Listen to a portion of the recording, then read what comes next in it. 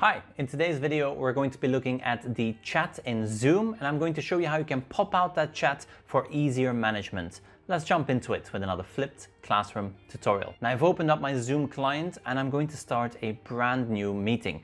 So let's go ahead and click on New Meeting. And there we go. Now let's say that I'm in the meeting, my chat is active, all good and well. I'm going to close that chat and I start screen sharing. So we're going to share our screen right now, and I'm sharing the browser view. Now I no longer have access to that chat button. So in order for me to open up the chat, I need to navigate to the top and go to the three dots. Here I can now click on chat. As soon as I open up the chat box will appear and I can now continue to screen share whilst having this popped out chat box. Now the chat also gives me a number of additional features because I am the host of this meeting.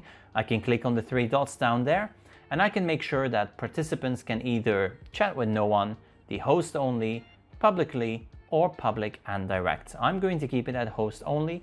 This way they can only contact me and nobody else. And we can now close this chat window right here by clicking on the X. And that's how easy it is to get that chat box back even though you're screen sharing. Now, I hope you found this helpful. If you did, make sure to subscribe to the channel. In the meantime, thank you for watching and I will see you in the next one.